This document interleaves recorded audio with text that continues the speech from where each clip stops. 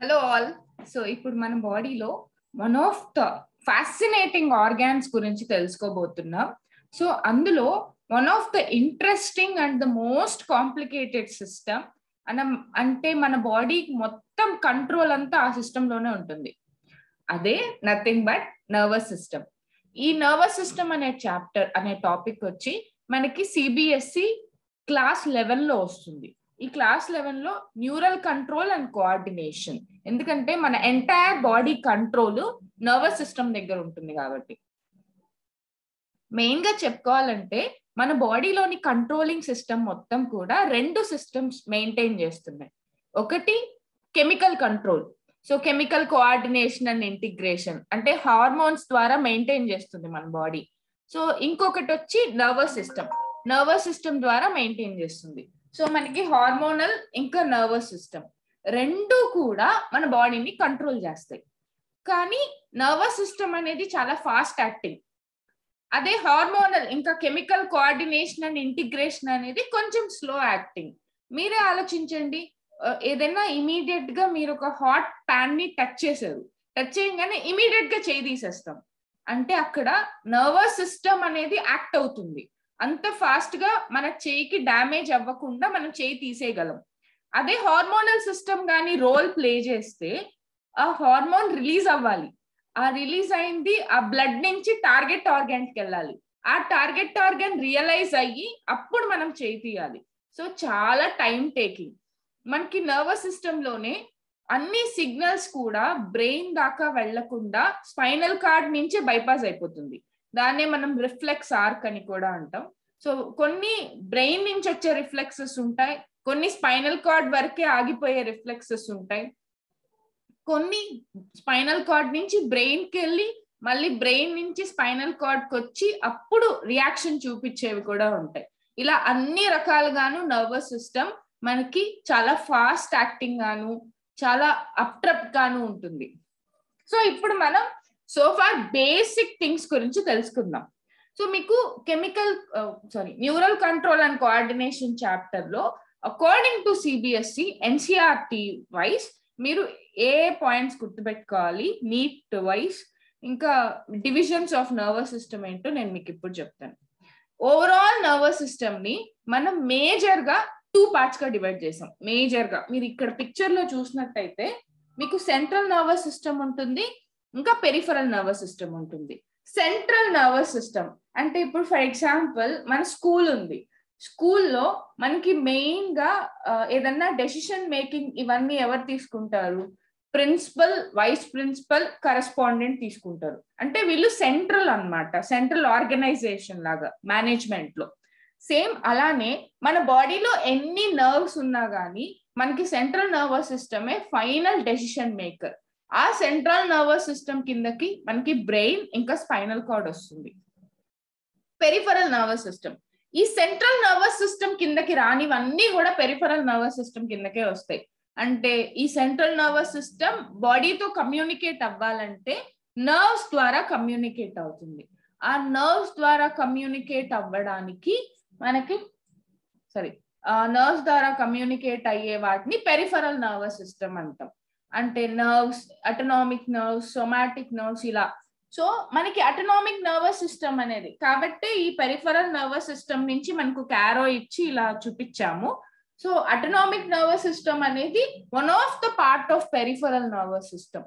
ఎందుకంటే autonomic nervous system అనేది central nervous system కి బయట ఉంటుంది, కానీ అదొక సపరేట్ సిస్టమ్, దానికంటూ సపరేట్ న్యూరో ట్రాన్స్మిటర్స్ ఉంటుంది, సపరేట్ గ్యాంగ్లియాన్స్ ఉంటాయి, సపరేట్. కానీ అది కూడా సెంట్రల్ నర్వస్ సిస్టమ్ కి కనెక్ట్ అయి ఉంటుంది. ఏదైనా సరే సెంట్రల్ నర్వస్ సిస్టమ్ కి కనెక్ట్ అవ్వకుండా ఉండదు. ఈవెన్ సెంట్రల్ నర్వస్ సిస్టమ్ కిందకి వచ్చే స్పైనల్ కార్డ్ కూడా బ్రెయిన్ కి కనెక్ట్ అయి ఉంటుంది. సో బ్రెయిన్ అనేది one of the largest organ, ఉన్న లార్జెస్ట్ ఆర్గాన్స్ లో బ్రెయిన్ కూడా one of the largest organ. మన బాడీ వెయిట్ లో 2% ఆఫ్ ద బాడీ వెయిట్ ని బ్రెయినే ఆక్యుపై చేస్తుంది. అండ్ బ్రెయిన్ కి అరౌండ్ 20% ఆఫ్ ఆక్సిజన్ కావాలి. సో అలానే గ్లూకోజ్ కూడా. సో బ్రెయిన్ అనేది చాలా ఇంపార్టెంట్. ఎప్పుడైనా ఒక పర్సన్ కి ఇమీడియట్ ఏదన్నా యాక్సిడెంట్, ఏదన్నా ఎమర్జెన్సీ వచ్చి స్పృహ తప్పి పడిపోయినా అలాంటప్పుడు సిపిఆర్ చేస్తారు. సిపిఆర్ అనేది మెయిన్ గా బ్రెయిన్ కోసం కూడా చేస్తారు. 3 minutes కంటే లేట్ అయితే, బ్రెయిన్ కి ఆక్సిజన్ సప్లై అందకపోతే మనకి బ్రెయిన్ సెల్స్ డెత్ అయ్యే ఛాన్సెస్ ఉంటాయి.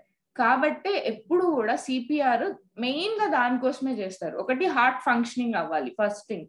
రెండోది మనకి ఇమీడియట్ గా బ్రెయిన్ కి బ్లడ్ వెళ్ళాలి, లేకపోతే పారాలైటిక్ స్ట్రోక్ వస్తుంది. కాబట్టి సో అది మెయింటైన్ చేస్తారు. మనకి బ్రెయిన్ అనేది చాలా ఇంపార్టెంట్, ఎందుకంటే నర్వస్ సెల్స్ కి ఒక స్పెషాలిటీ ఉంది. లైఫ్ టైమ్ లో for example 1 billion of neurons ఉన్నాయి మన బాడీలో. మనం డెవలప్ అయిన తర్వాత మైలినేషన్ ప్రాసెస్ జరుగుతుందే తప్ప కొత్త న్యూరాన్స్ అయితే ప్రొడ్యూస్ అవ్వవు. ఈ కొత్త న్యూరాన్స్ ప్రొడ్యూస్ ఛాన్సే లేదు. కాబట్టి స్టిల్ ఇంకా అండర్ రీసెర్చ్ లోనే ఉంది. సో మనకి ఏంటంటే నర్వస్ సిస్టమ్ ని చాలా, అందుకే మనం డ్రైవ్ చేసేటప్పుడు కూడా మనల్ని హెల్మెట్, సీట్ బెల్ట్ వాడమని చెప్తారు. హెల్మెట్ ఎందుకంటే బ్రెయిన్ ని ప్రొటెక్ట్ చేస్తుంది అని చెప్పి, సీట్ బెల్ట్ ఎందుకంటే స్పైనల్ కార్డ్ ని ప్రొటెక్ట్ చేస్తుంది అని చెప్పి. ఈ 2 ఆర్గాన్స్ చాలా చాలా ఇంపార్టెంట్, ఎందుకంటే వీటికి ఏం జరిగినా గానీ మనకి రీజనరేషన్ కెపాసిటీ అనేది ఉండదు. కాబట్టి అదే లాజిక్.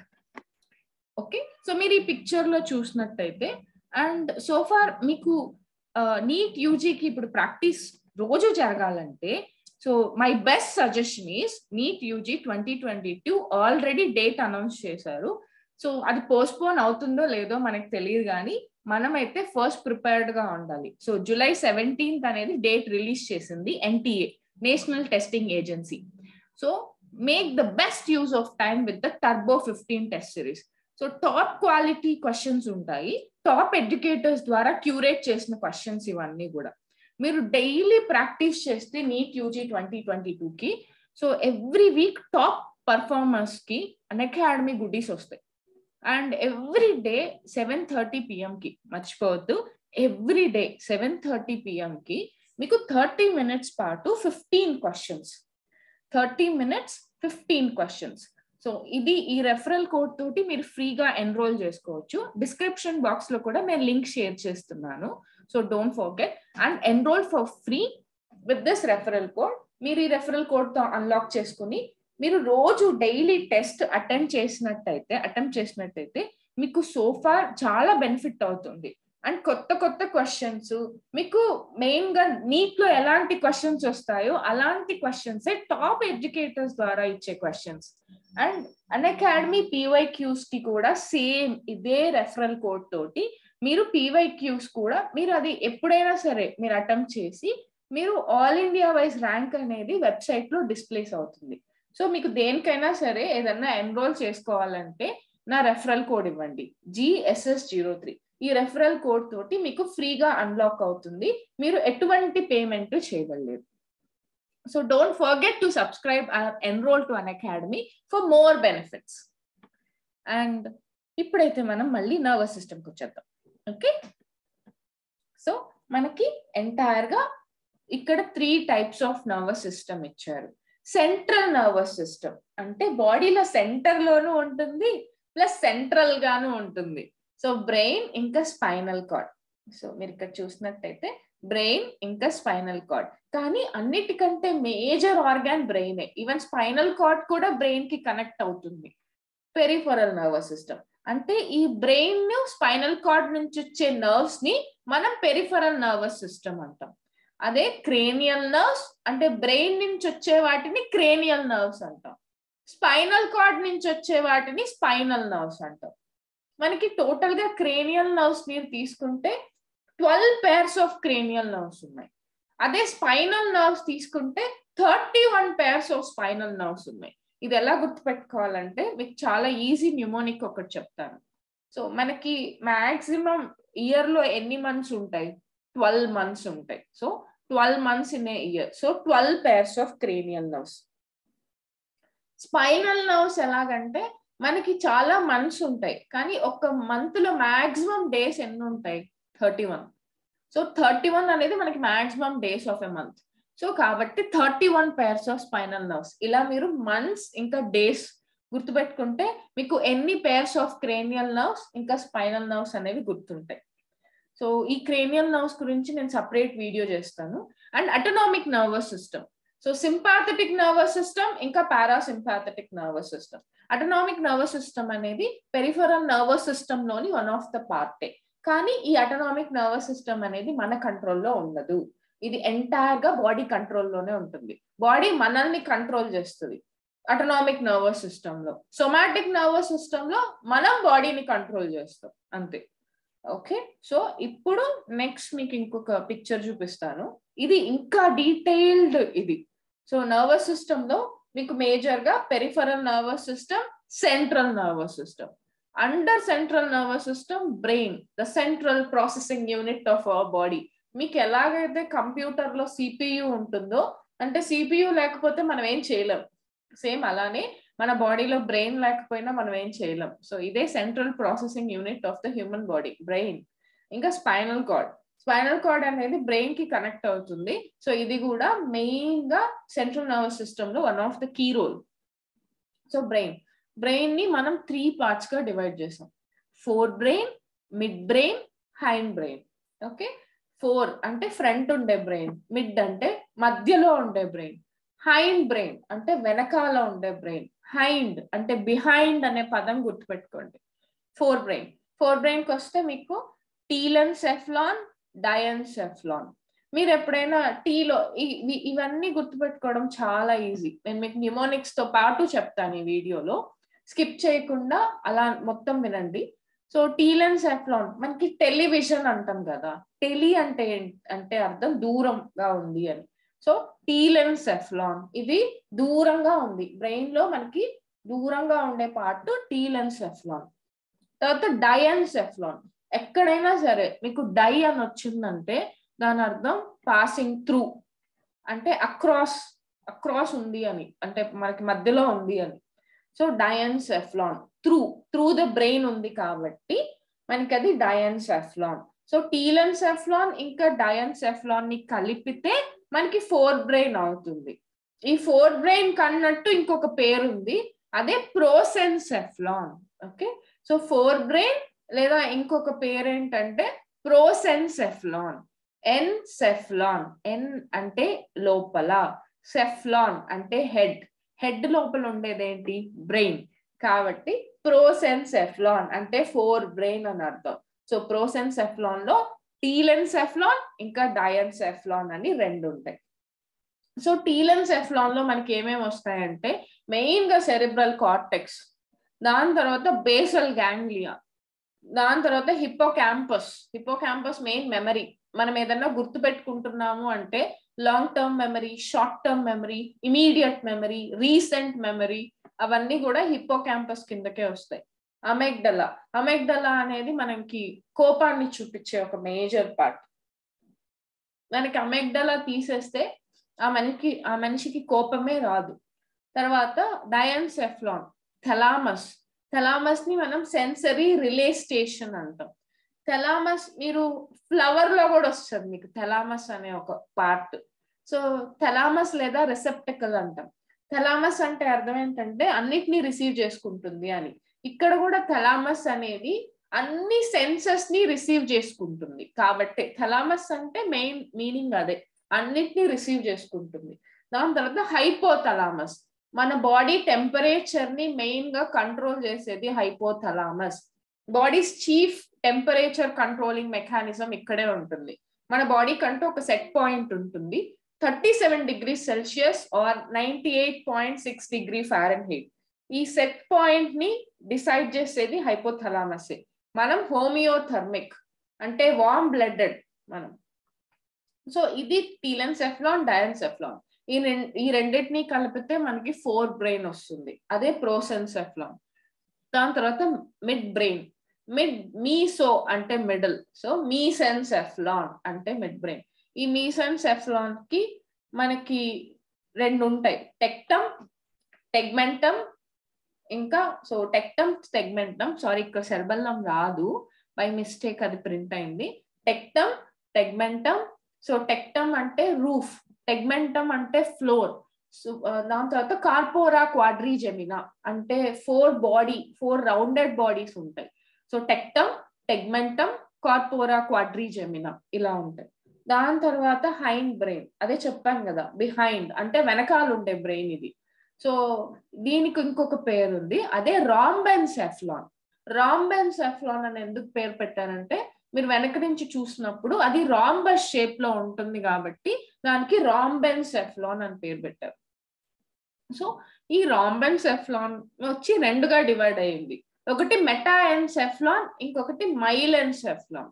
మెటాఎన్సెఫ్లాన్ అంటే ఏంటంటే ఫోర్ బ్రెయిన్ లానే ఉంటుంది కానీ కొంచెం మార్పుతో ఉంటుంది. మెటా అంటే చేంజ్ అని అర్థం. సో మెటాఎన్సెఫ్లాన్. ఈ మెటాఎన్సెఫ్లాన్ కిందకి మనకి పాన్స్, సెరిబెల్లం. పాన్స్ అంటే అర్థం బ్రిడ్జ్, బ్రిడ్జ్ అని అర్థం. అంటే మనకి మిడ్ బ్రెయిన్ కి మెడుల్లా అబ్లాంగేటాకి మధ్యలో బ్రిడ్జ్ అన్నమాట పాన్స్ అనేది. సో కాబట్టి దాన్ని పాన్స్ అని పేరు పెట్టారు. దాని తర్వాత సెరిబెల్లం అంటే లిటిల్ బ్రెయిన్ లేదా స్మాల్ బ్రెయిన్ అంటాం. మన బాడీలో కోఆర్డినేషన్ కానీ, మనకి మజిల్ టోన్ మెయింటైన్ చేయడం, మన పోస్చర్ మెయింటైన్ చేయడం, మనం నడిచేటప్పుడు బాడీ బ్యాలెన్సింగ్ మెయింటైన్ చేయడం, అవన్నీ సెరిబెల్లం వల్లే పాసిబుల్ అవుతుంది. ఎక్కడైనా సరే సెరిబెల్లం కానీ డ్యామేజ్ అయితే దాన్ని మనం ఏటాక్సియా అంటాం. ఏటాక్సియా అంటే బాడీలోని కోఆర్డినేషన్ ఇంకా స్టెబిలిటీ లూజ్ అవుతుంది, వాళ్ళు షివరింగ్ అవుతూనే ఉంటారు. అండ్ ఇంకా మైలెన్సెఫ్లాన్, మైలో అంటే అర్థం మిడిల్ అని. సో బ్రెయిన్ తర్వాత బ్రెయిన్ నుంచి సెంటర్, బ్రెయిన్ మిడిల్ నుంచి ఇలా పాస్ అవుతుంది కాబట్టి దానికి మైలెన్సెఫ్లాన్ అని పేరు పెట్టారు. మైలెన్సెఫ్లాన్ కి మెడుల్లా అబ్లాంగేటా. సో ఇంకొకసారి గుర్తుపెట్టుకోండి, ప్రోసెన్సెఫ్లాన్, మీసెన్సెఫ్లాన్, రాంబెన్సెఫ్లాన్. ప్రోసెన్సెఫ్లాన్ లో 2 డివిజన్స్ ఉన్నాయి, టీలెన్సెఫ్లాన్, డయన్సెఫ్లాన్. అండ్ మీసెన్సెఫ్లాన్ అంటే ఒకటే, అండ్ రాంబెన్సెఫ్లాన్ లో మళ్ళీ 2 డివిజన్స్ ఉన్నాయి, మెటాఎన్సెఫ్లాన్ ఇంకా మైలెన్సెఫ్లాన్. సో ఇది బ్రెయిన్ గురించి. దాని తర్వాత ఇంకా పెరిఫెరల్ నర్వస్ సిస్టమ్ లో so autonomic nervous system. Autonomic nervous system అంటే ఆటోమేటిక్ నర్వస్ సిస్టమ్ అని అర్థం. సో ఎంటైర్ కంట్రోల్ వచ్చి బాడీ కంట్రోలే, మన కంట్రోల్ ఏమీ ఉండదు. సో దాంట్లో 2 types, sympathetic nervous system, parasympathetic nervous system. Sympathetic nervous system అంటే మనకి ఎప్పుడు flight, fight, freight, 3F, RRR లాగా triple F sympathetic nervous system అన్నమాట. మనం భయపడినప్పుడు, ఎక్సైట్ అయినప్పుడు, పరిగెత్తుతున్నప్పుడు, పారిపోతున్నప్పుడు, ఇలాంటప్పుడు ఈ సింపాథెటిక్ నర్వస్ సిస్టమ్ వర్క్ చేస్తుంది. పారాసింపాథెటిక్ నర్వస్ సిస్టమ్ వచ్చి దీనికి ఆపోజిట్, మీరు కూల్ గా ఉండేటప్పుడు వర్క్ అయ్యే సిస్టమ్ పారాసింపాథెటిక్ నర్వస్ సిస్టమ్. దాని తర్వాత సొమాటిక్ నర్వస్ సిస్టమ్, ఇది ఎంటైర్ గా మన కంట్రోల్లోనే ఉంటుంది, మనం ఏం చెప్తే బాడీ అలా చేస్తుంది, అదే somatic nervous system. Okay, so ఇది నర్వస్ సిస్టమ్ లోని డివిజన్స్. సో ఇది జస్ట్ బ్రీఫ్ ఓవర్ వ్యూ, మీకు ఇంకా చాలా డెప్త్ గా ఇంకా చాలా కంటెంట్స్ ఉన్నాయి. సో ఎన్సీఆర్టీ ఇంకా నీట్ ని బేస్ చేసుకొని మీకు టాపిక్ ఎక్స్ప్లెయిన్ చేస్తాను. ఇది నాకు సోఫార్ వెరీ రిక్వెస్టెడ్ టాపిక్ ఇది. అండ్ మర్చిపోవద్దు, టర్బో 15 టెస్ట్ సిరీస్ అయితే మీరు ఎన్రోల్ చేసుకొని ఎవ్రీడే 7:30 PM కి GSS03 ఈ రెఫరల్ కోడ్ ఇస్తే మీకు ఫ్రీగా ఎన్రోల్ అవుతుంది. సో అప్పుడు మీరు టెస్ట్ అటెంప్ట్ చేసి మీరు ఎంతవరకు ప్రోగ్రెషన్ లో ఉన్నారో తెలుసుకోవచ్చు. సో మనకి ఏదైనా సరే అన్అకాడమీ వాళ్ళు ఏంటంటే ఎప్పుడు కూడా ప్రాక్టీస్ మీదే నమ్ముతారు. సో దట్స్ వై అన్అకాడమీలో మీకు ఫ్రీ కంటెంట్ కూడా చాలా వరకు అవైలబుల్ లో ఉంటుంది, ఎప్పుడు పెయిడే కాదు. సో ఈ ఫ్రీ కంటెంట్ ని కూడా మీరు యూటిలైజ్ చేసుకొని మీ ప్రోగ్రెషన్ ని ఇంకా పెంచుకోవచ్చు. ఓకే, సో ఎనీవేస్ ఈ వీడియో చూసినందుకు చాలా థ్యాంక్స్. మీ ఫ్రెండ్స్ కి ఎవరికైనా ఇంకా నర్వస్ సిస్టమ్ మీద డౌట్ ఉంటే ఈ వీడియో వాళ్ళకి షేర్ చేయండి. నేను మీకు ఇంకా బెటర్ వీడియోస్ చేయడానికి ట్రై చేస్తాను. So thank you very much.